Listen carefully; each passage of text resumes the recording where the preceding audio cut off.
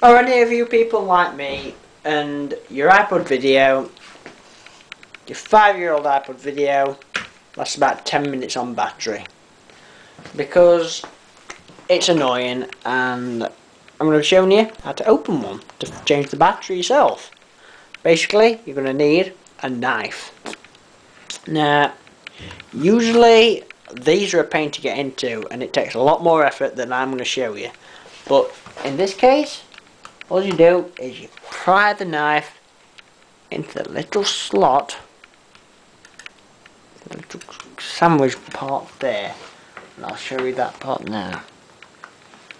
And put that into there and push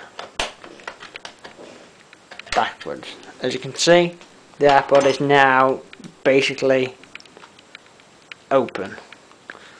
Now, when you open it, be very careful.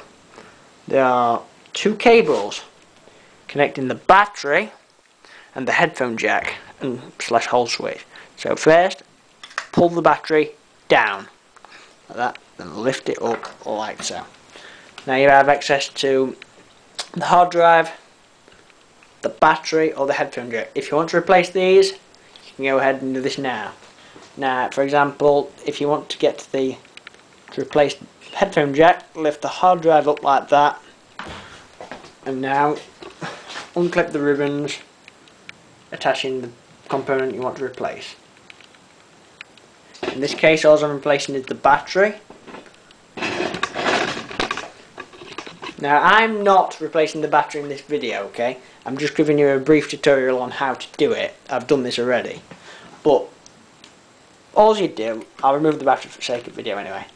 You simply get a flat blade screwdriver, or a positive drive in my case, and work the connector upwards and pull the battery out.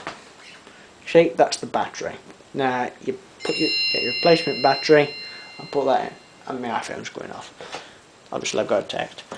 Then simply realign it back into place like so. Push it down, job done. Headphone jack, same thing. Unclip the ribbon, put the new one in, clip the thing down, job done. Put it back together. Okay, in my case everything's done. Now this, you won't have to do. In my case I have to, because I'm a cheapskate.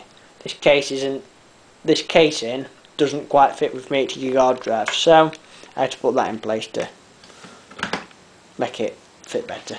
But that's it. Push the iPod back together, turn it on.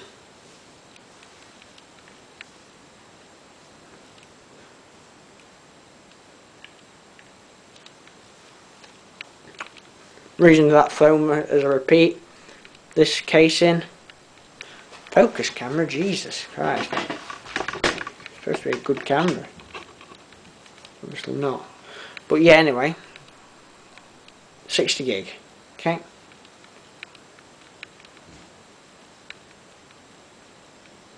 iPods always take ages to start up when they're flat or root battery, okay.